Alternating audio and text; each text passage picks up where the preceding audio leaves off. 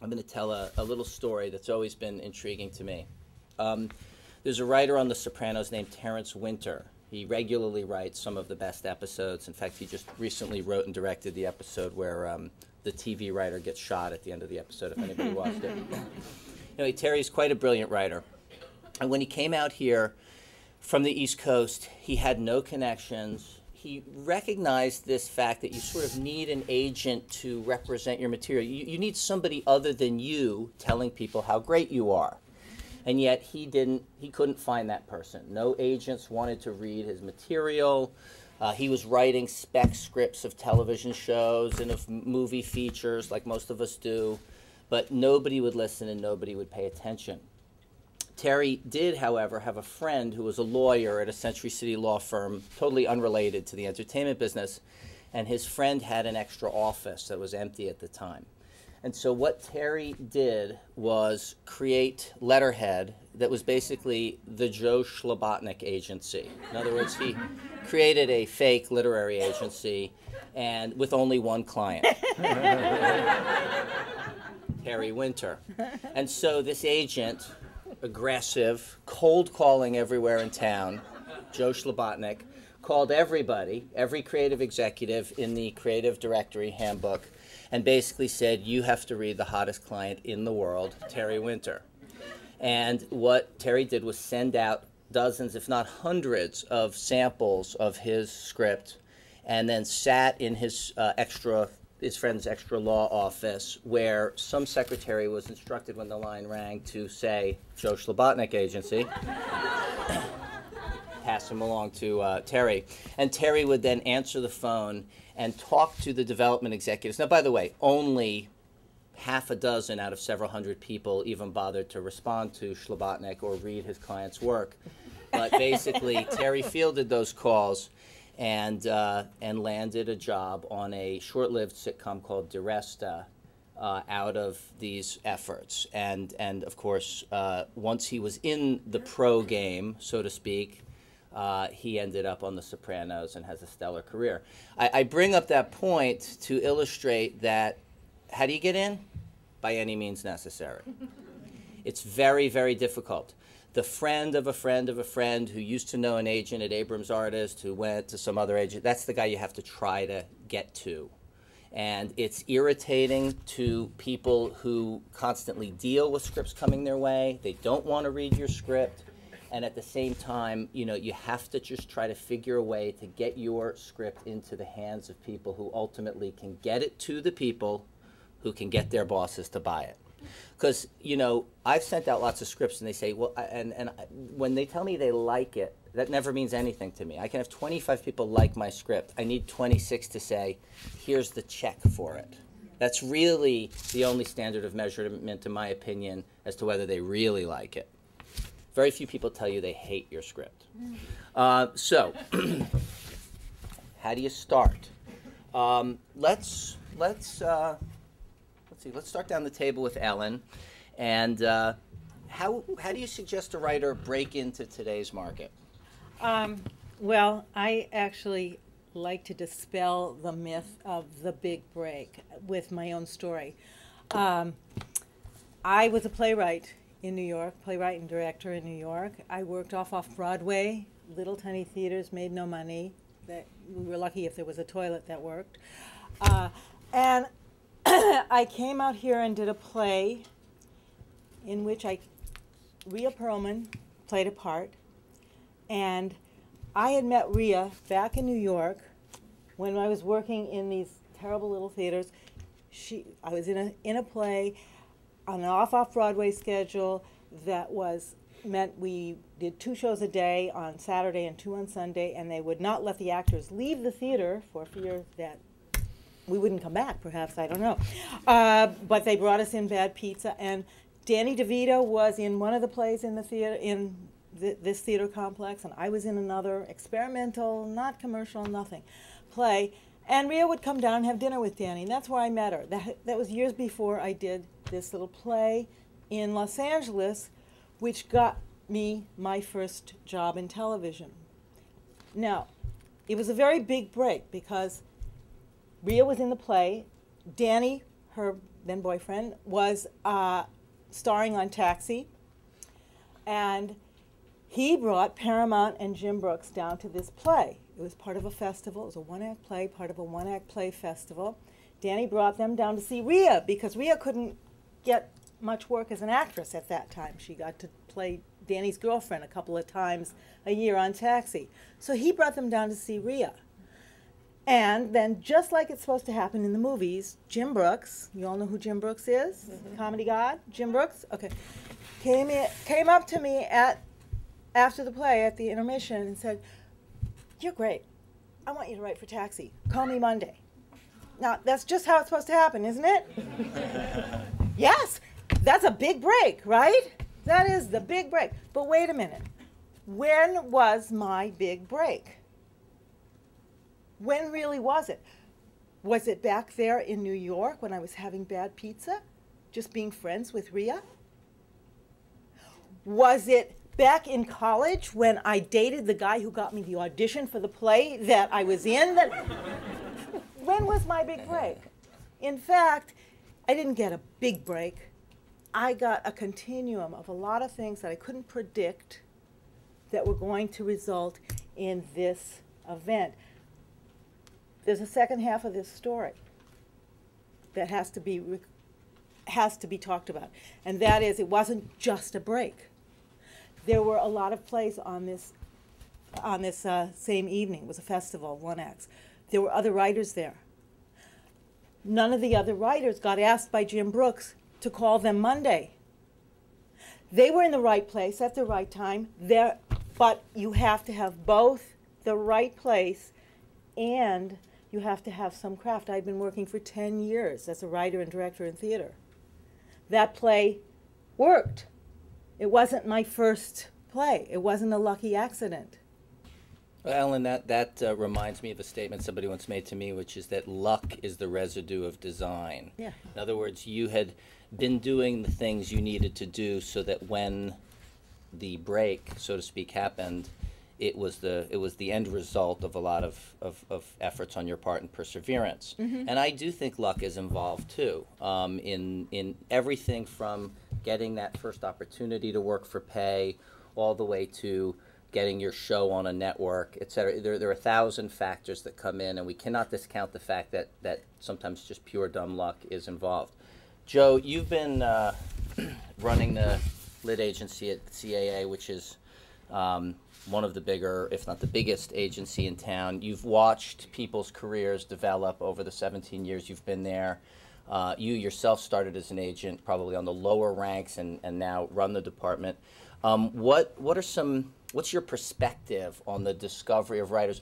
One thing I also want to make clear to the people listening here is, there are 4 or 5 agencies that are considered the biggest. I guess that would be in terms of, the most clients, making the most money, et cetera, the top tier agencies. There are dozens, if not hundreds, of smaller mid-level agencies and small boutique agencies, all of which offer writers at different points in their career valuable guidance, and so that if you're starting out as a writer, it's generally unlikely that a place like CAA or William Morris or UTA, one of the big 3 or 4 agencies, will just automatically pluck you. It's not to say that it doesn't happen, but I just want to make it clear that there are numerous representatives in town who are going to be interested in looking at material, and frankly, the top tier agencies are less interested in looking at newbie material than the smaller agencies who make their bread and butter by representing those writers, and then ultimately the top tier agencies pluck those clients away. But anyway, your perspective, Joe. I would add one thing to that. I think that in my perspective, having been there, I've been in my company 20 years, I'm always looking at new material. I'm most interested in looking at original material. So even when I was coming of age as a young literary agent, looking to put writers to work, be it the movie of the week business or the series television business, it was always to me more important what their original voice was as opposed to having the perfect spec episode of something. So, and to me that's always the barometer that I'm looking at, because I'm looking at this business in a long-term perspective. I'm looking at what are the things that you can do to differentiate yourself and be yourself. Be more of yourself than anybody else could be. And that to me is the fundamental thing I've looked for ever since I got started, and realized that my taste and my interests are things that I'm going to apply to my work, and I'm going to pursue avenues and shows and networks and broadcasters to sell to, the things that turn me on the most. And I think as a writer, the most important thing, one of the more important things you can do is focus on your voice, focus on the things that are most pressing to you. What's a leitmotif in your work that's consistent over a long period of time? And the first thing about television that people, you may not know, is that, we were talking about it briefly earlier, is that the drama business and comedy business are different. That seems obvious. But when you are writing plays and you're writing screenplays, you're writing a spec episode of something, you're not always thinking what it's like to actually be working, what the jobs are like. Often, working and succeeding in television is a really unusual enterprise, in that often you have to have a very specific voice. Your voice has to stand out very, very clearly. But at the same time, what you don't think about is working with a group of people who may be equally as neurotic and damaged and screwed up and wonderful and self-actualized. You have a wildly divergent group of people put into a room to do something very specific. Knock out and break a lot of different stories and expose character and write about people trying to connect on a week-to-week basis, whether it's comedic or whether it's dramatic. And when you're in a room full of those people, it's not always about the writing. So I always say to people, it's a very unusual combination of personality traits that you can think about how to succeed in television, which is also how you break in, which is sometimes you have to be the captain of the football team and the poet laureate. Those are very, very contrasting personality types when you're working. It doesn't mean you can't succeed and be a successful writer over a long period of time if you don't have both those characteristics. But I can say from my perspective, what I'm looking for is those two things. Does your personality connect with something unique, and are you able to hang out with people for 42 weeks a year in a room where some people will be critiquing you very carefully and not always honestly, and can you also have such a thick skin that you can push through all that because you believe you do something special?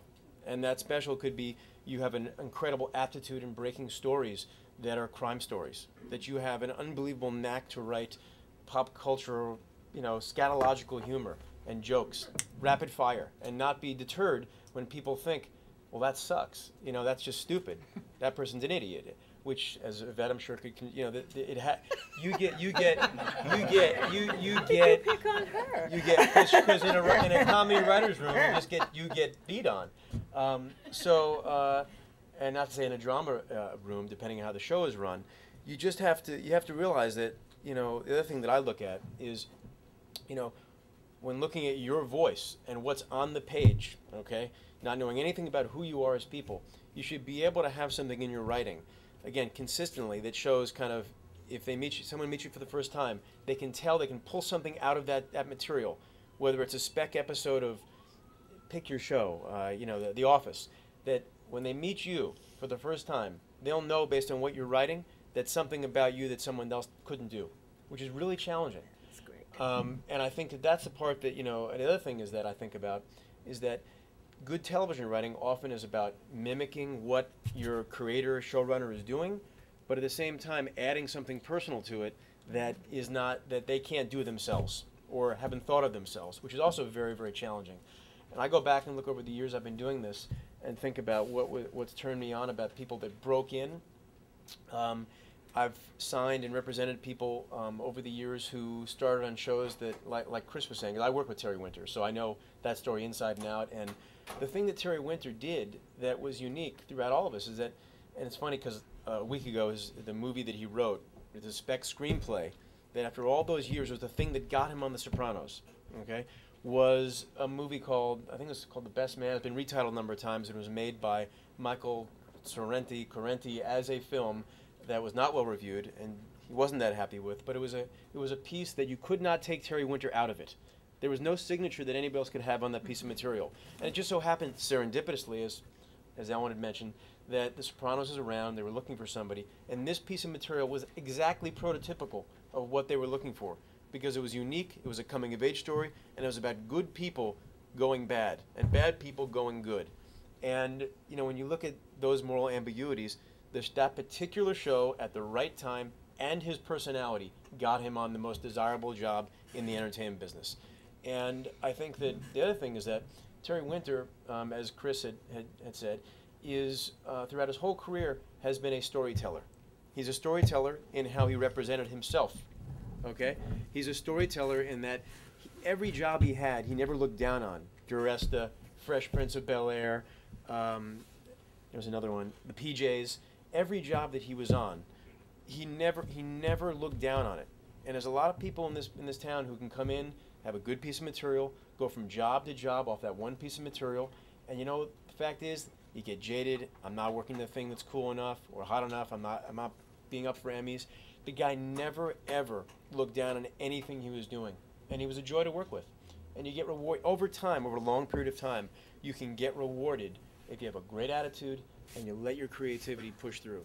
I think that's extremely well said, and I know that from my side of the table, when we're getting inundated with scripts to put writers on a show, in the once in a blue moon that I get a show picked up, a couple of things I ask agents for. I want to see their original scripts, not their rendition of Lost or their Sopranos script. And if that's all they have, if I read it, it better be mind-blowingly good. Because I know that David Chase and Terry and those other guys on the show have taken care a lot of the characterization that's necessary to fill out those characters. I want to see what you can do, not how well you can copy somebody else. Because if you can write your own great script that really knocks me out, then I know you can mimic the show that I'm doing. And the second thing Joe also says that's absolutely correct is we literally sit around, my partner and I, and when we're trying to build what our staff is going to be, you go, oh yeah,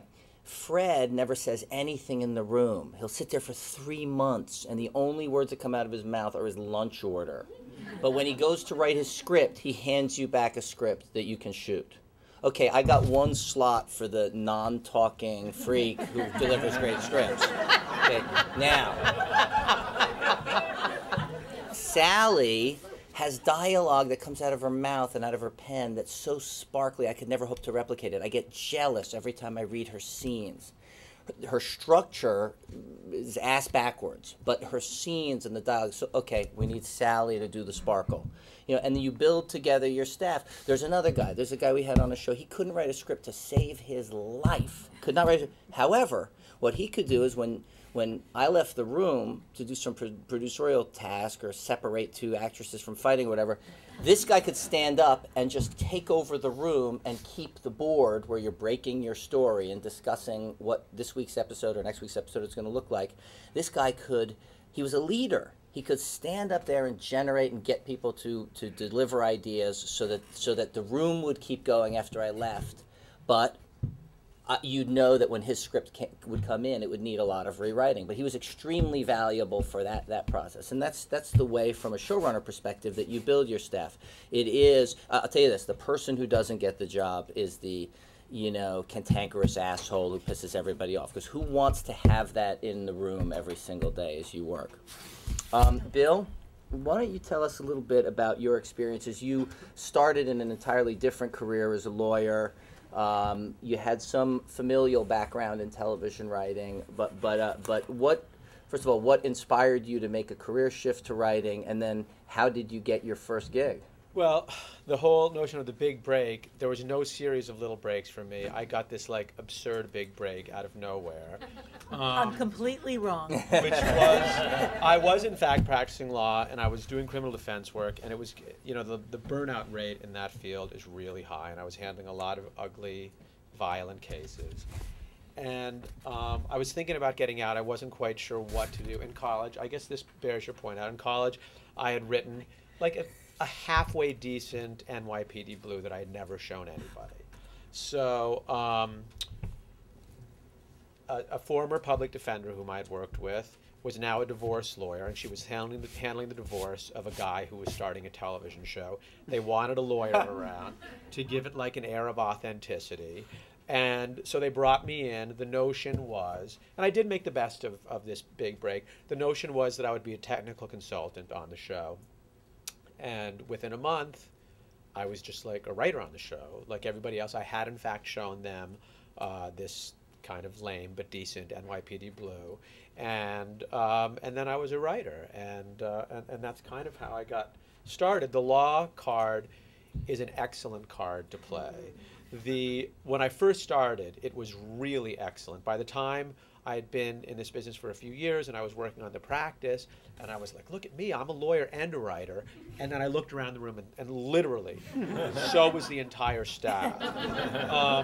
But what distinguished me even within that group, and this is sort of my advice to everybody in terms of when they are lucky enough to get a meeting, is I was in the trenches. I had stories. I had like have an interesting story, even if it's total bullshit. Like even if it's your sister's story or something like that.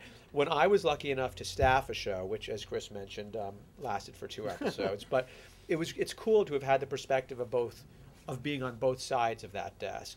There was a guy, and you know what the bottom line is? I think is 10% of the writers you're going to see are amazing. 10% of the writers that you're going to see stink. 80% are somewhere grouped in the rest of that.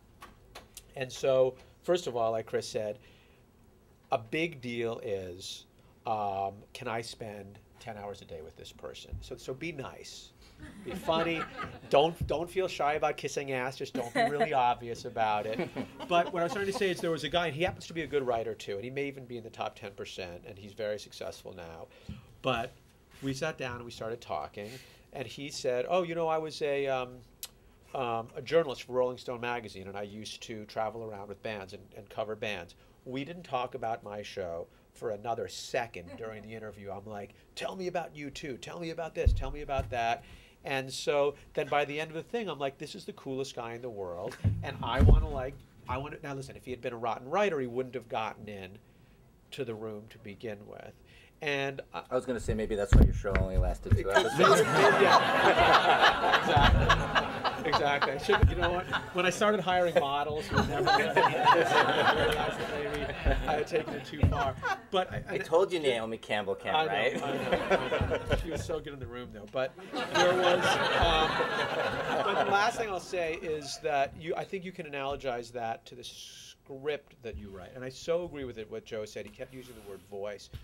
Just find don't say like, Grey's Anatomy. I sort of disagree with you guys, by the way. I think having a spec of an existing show is useful because at the end of the day, if you're going to work on somebody else's show, be asked to mimic somebody else's vision. And so I do think it's useful. I would personally say have both. I would agree with that. Yeah, I would agree absolutely. with having both. But when you're staffing a show, agents send over. I mean, your weekend reading thing, it's voluminous, and that's just CAA submissions alone. Right. There was, and so the bottom line is, it better be really good in the first 3 pages. Don't for your spec stuff, I don't even mean big. It doesn't have explosions or whatever. Just make me want to read, because I'm telling you, and people may not cop to this, but it's true, is that like if you don't have me by the first 3 pages, I'm done. And even if you do have me by the first 3 pages, I'm going to keep reading in probably 5 or 10 page increments. But that first big bang is really Well, really I think key. you're right, and I think we should actually take a step back for a second, because right now we're talking about like what it's like to be staffing. Okay, that's 3-4 jumps ahead, because the question right now is, what are the scripts that you're writing that get you in the door in the first place? And I'm going to put the 2 agents here on the spot in a second. But Bill's talking about writing spec material that grabs attention.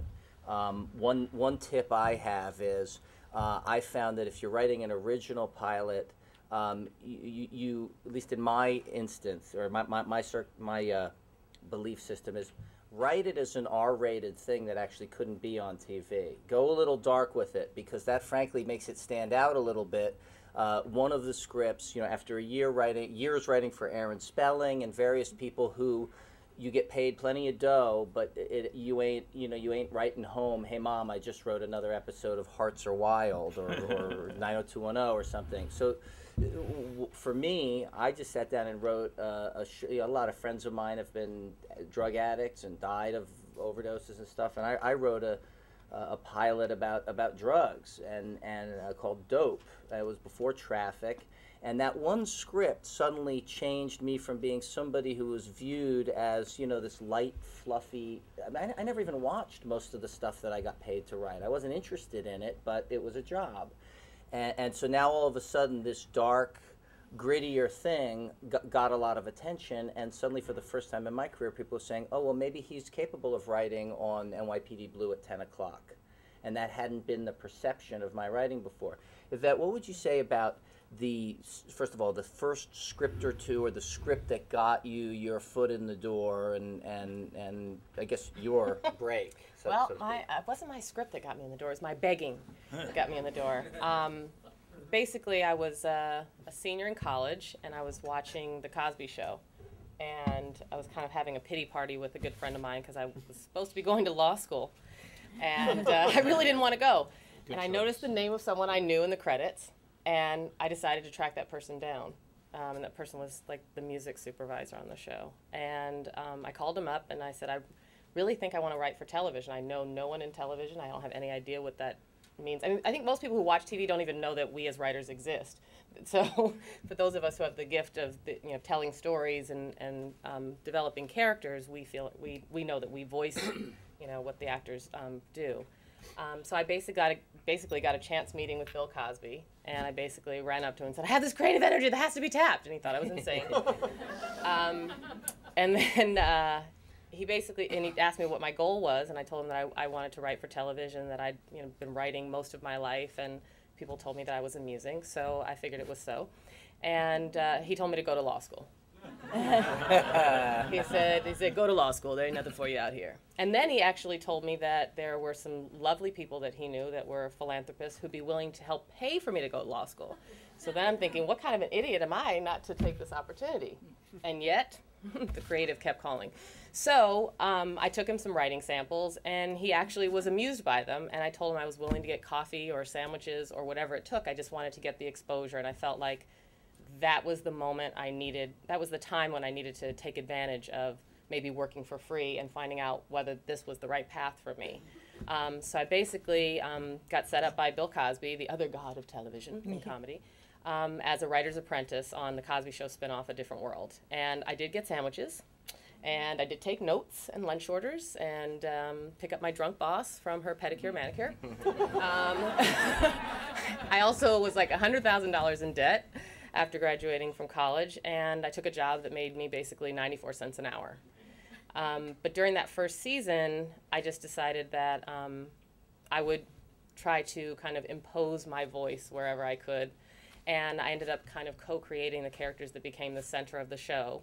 And having just graduated from college and being on a show that was about college, I was able to basically use the stories from my diary and the stories of my friends' lives and changing the names to protect the guilty, and fueled 100 and some odd episodes of that series. But it was about kind of having a voice, having a life experience, and having an ability to translate all of that onto the page. I mean, I kind of became the person who, when it was Wednesday and we needed a script on Monday, I was that person who would be the person sent off to do that. I ended up I became officially a staff writer on the show the second season, and left there after the 5th season. So in 4 seasons, I ended up writing 25 episodes, which is quite a few.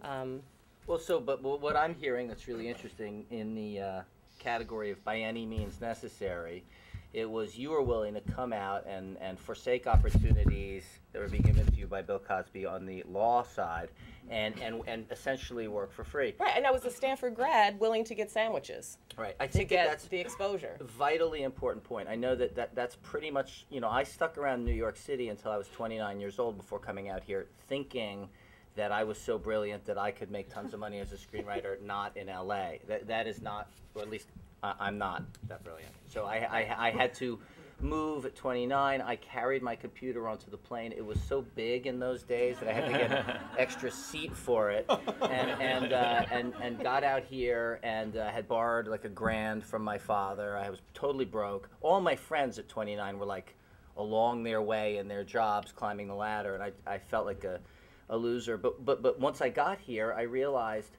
there is a thriving business here. We turn on the TV, we look at the movies, somebody's making all this stuff. Somebody's making a ton of money off of it. So you know, okay, how do you break in? One of the ways, it is a business of relationships, but not in that like creepy nepotistic way. To be honest, I don't. Most people are too embarrassed to give their idiot nephew a job. You know, it only reflects badly on them, and they're too fearful of how that'll reflect on them. However, it is a business about hiring and rehiring the people who have delivered for you before. And when you're starting to break in, you need to be next to people who are doing it and getting paid. It is a business, I think, where mentors are vitally important. All businesses, I believe, mentors are important, but particularly in this one. And so I was at a party, and some producer started telling me what he was doing, and I said, oh, that sounds great. And I said, I'd love to be your assistant. And he said, oh, I have no money in my deal for an assistant. And I said, oh, no, I wasn't talking about money. I'll just be your assistant. And I suddenly was on the Paramount lot doing all the same things Yvette's talking about, scut work.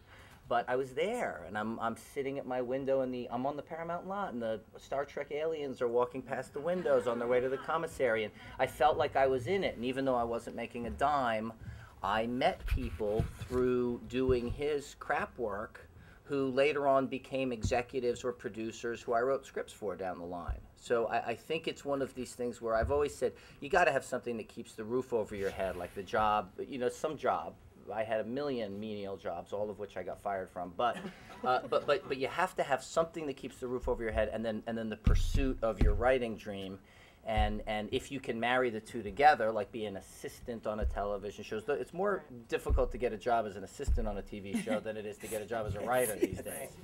But the reason people go after those jobs is because what you do is you spend all your day in a writer's room taking notes. You become friendly or indispensable to the showrunner, and make an impact with your voice, with your point of view. I mean, I really agree with what Joe was saying about having an original voice, because I've essentially made a career on my lone voice, you know, going in and just being who I was to a different world. And then I left there and went to hang with Mr. Cooper, where the room was filled with a bunch of people who didn't look anything like me, and they didn't want to hear anything I had to say. And that was another kind of big break point for me, but it was a point that it was a break that I had to create, because I felt like if this is what Hollywood looks like, and this is what Hollywood acts like toward me, then I have to create my own opportunity. And I created a show called Living Single, which went on to be, you know, a tremendous success. And that was my voice. And there have been several shows that have been like it since then.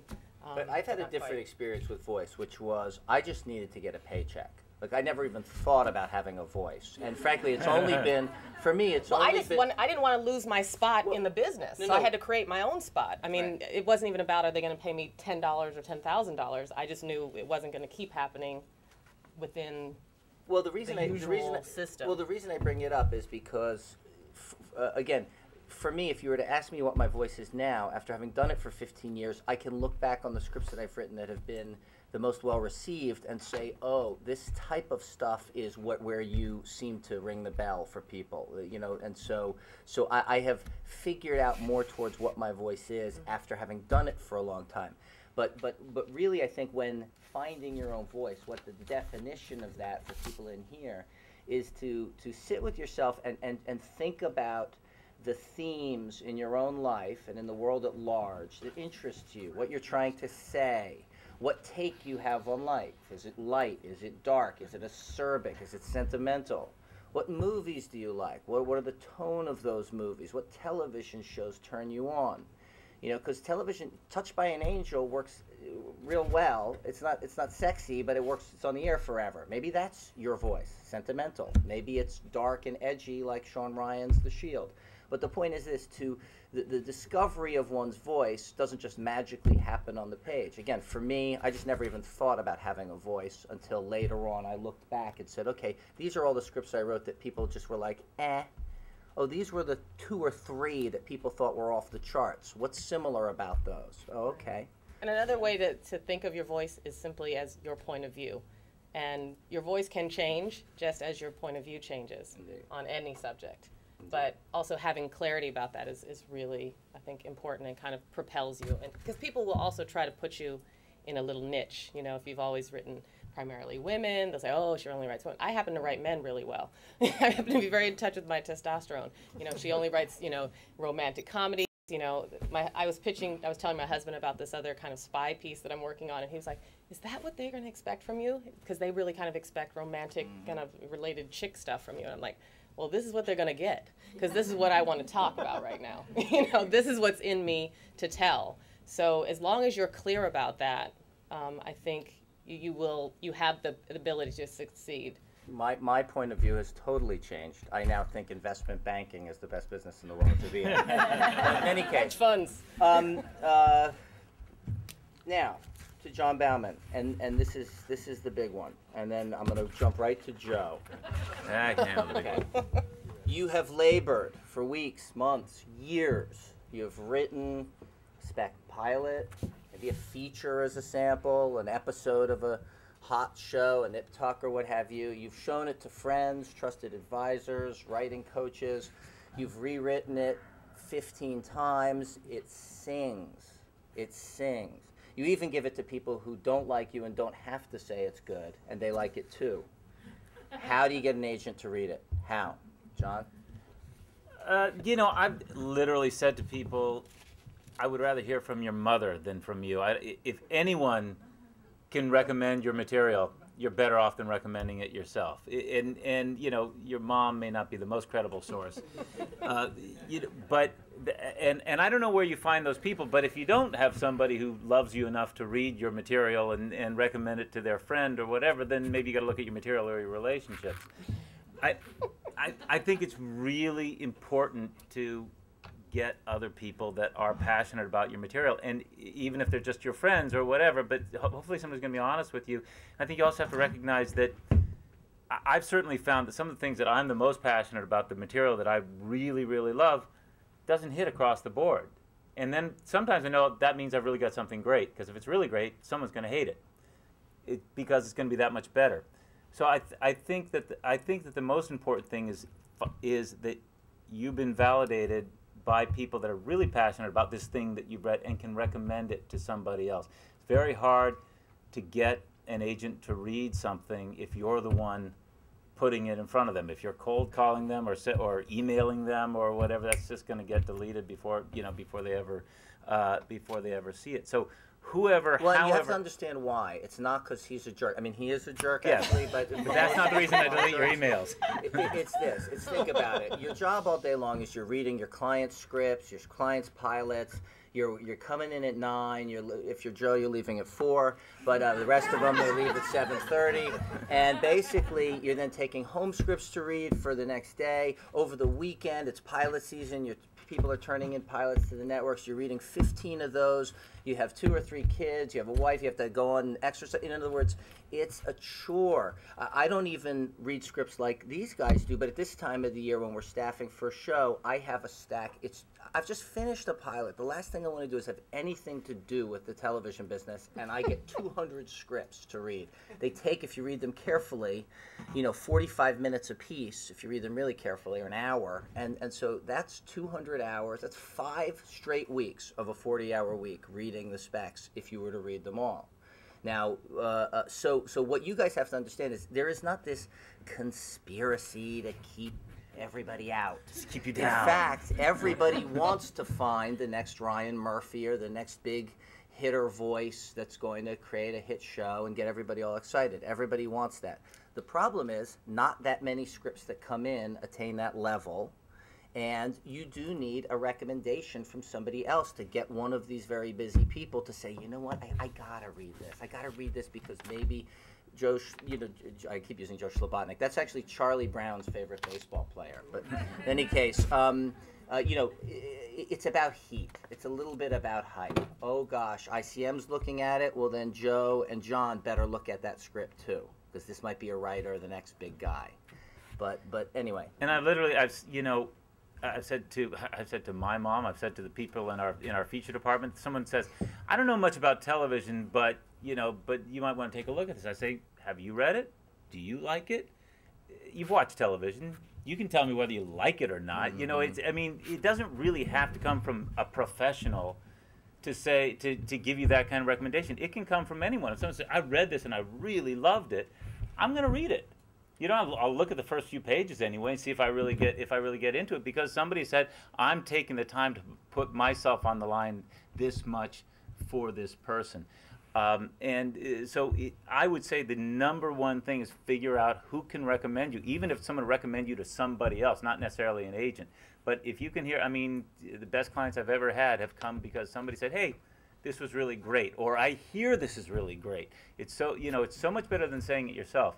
The other thing I just wanted to say about relationships is, as Chris was saying, it's a business, and Joe was saying, where people are in the room, it's very much a relationship-driven business, and writing fiction is like keeping a cement airplane in the air.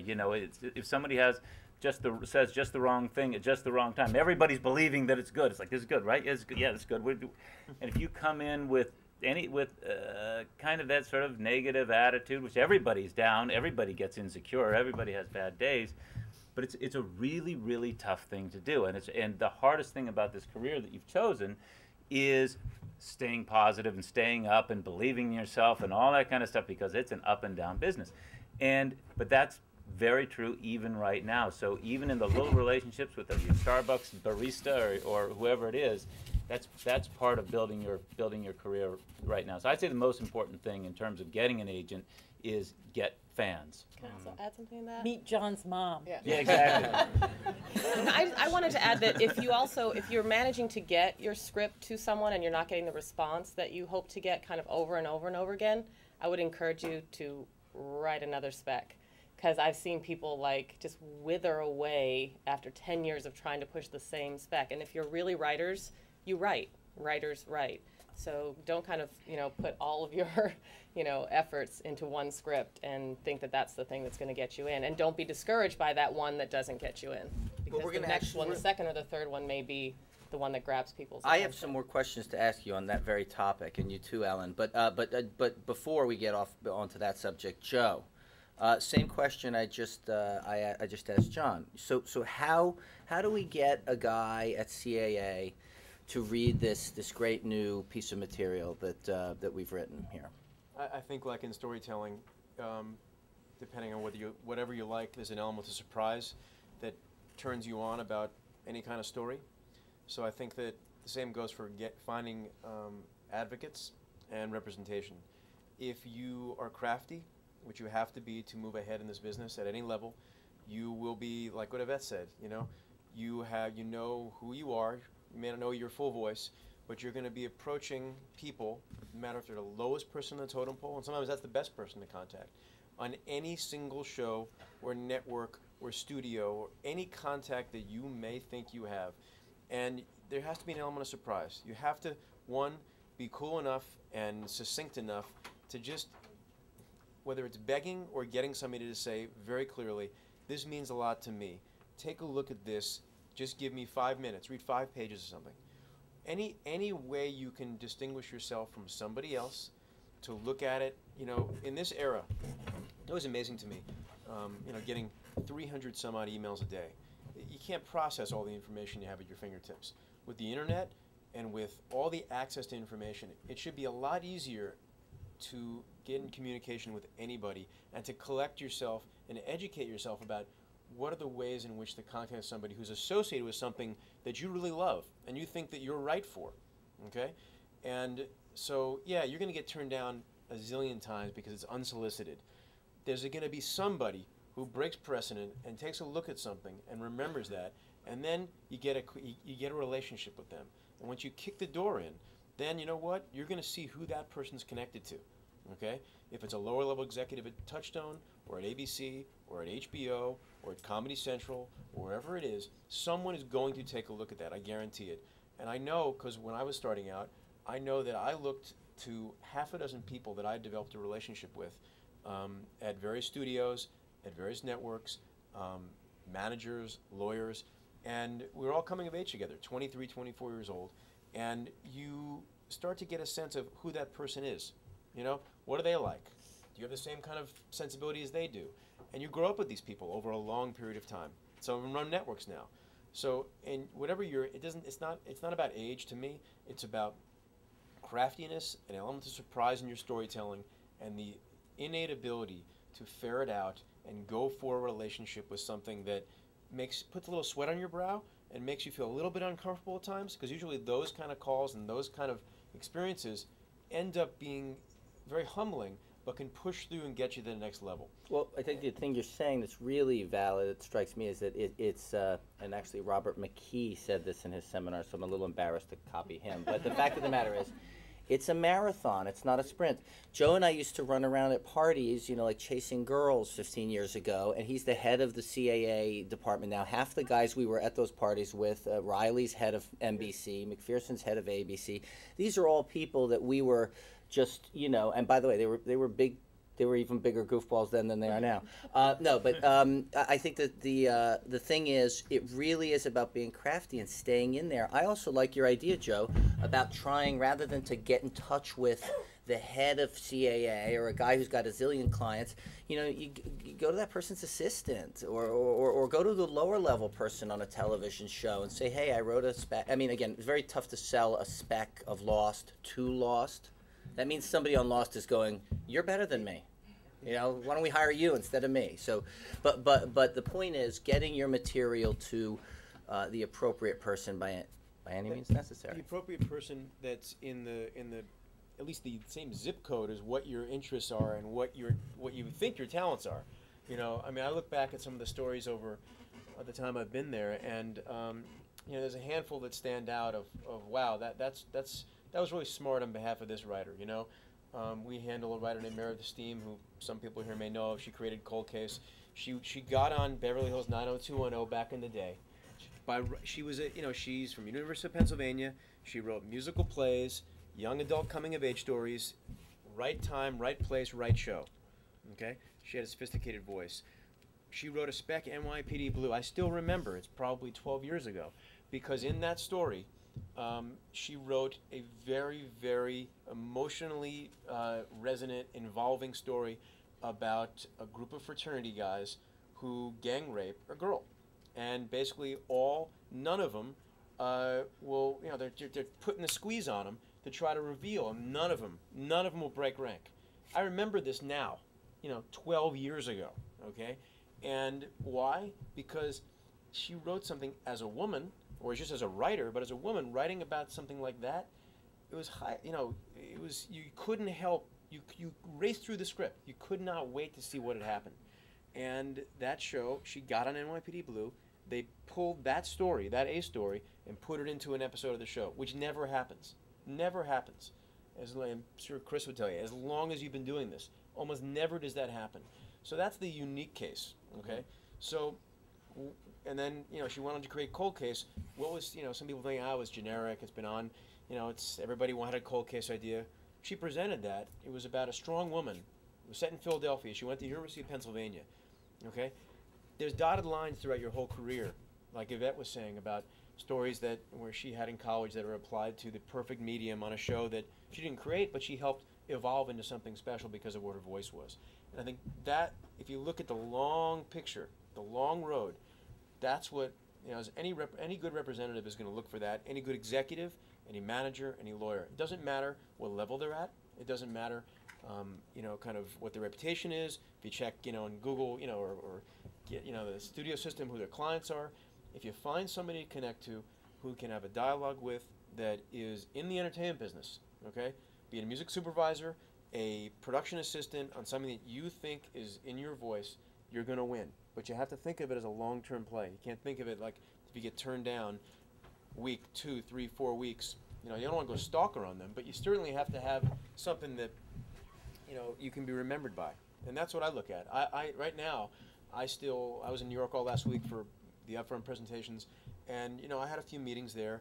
One young writer who's only written short stories. And why did I meet with this person? Because 5 other people said, this person's really brilliant.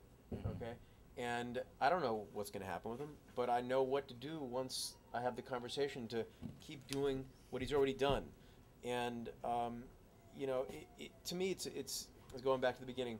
It's about your voice and about ultimately knowing what makes up successful television. Not thinking of it as yourselves as creators yet, but for instance, to me, when I look at how I look at the writers I work with and the directors. particularly writers, you think in advising them, are you writing for the correct medium? Do you write about people trying to connect and bang into each other?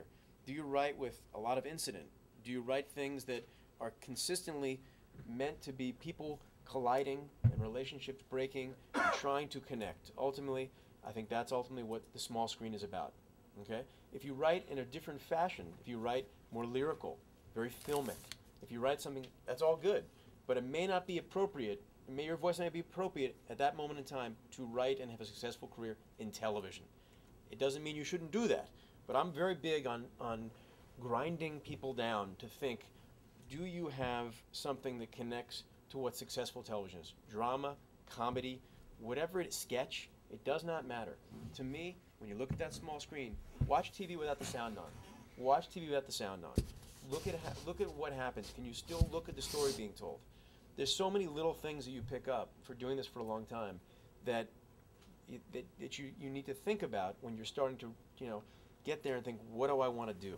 And those are the things that I advise emerging writers to do, is think, am I in the right pursuit, first and foremost? Okay, because those are the things that, to me, make up successful television. And whether you're writing a spec Office, spec Grey's Anatomy, those are things that are absolutely relevant. You'll be struggling if you don't think of those things, to me. So. You've given me a lot to think about, Joe. Yes. Are we pursuing the right thing? Okay. That's what I think about. Another quick question or two for the panel, but then I'm going to open up the floor because I'm sure you guys have a lot of questions. We're done at 4? Is that 4 o'clock? 4 o'clock.